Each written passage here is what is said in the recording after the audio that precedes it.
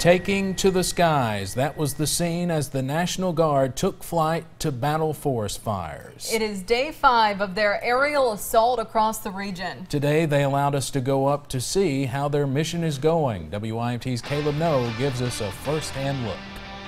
Crews with the Kentucky National Guard are helping the Division of Forestry control fires in eastern Kentucky by dropping water on them from above. Today we're getting a close-up look at that process.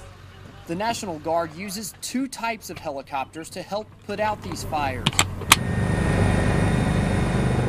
The Blackhawks carry and drop the water, while helicopters known as Lakotas are used for spotting. We do it as a team of 3 Blackhawks and a spotter Lakota. Same as last coordinates, how copy? We are riding on a spotter Lakota today, where crew members use infrared sensors which detect differences in heat to find the exact location of the flames, which is often hard to see through clouds of smoke. And when they fill the bucket up with 660 gallons of water, they'll fly over the fire. And one of the National Guard people in the helicopter will push the black button here.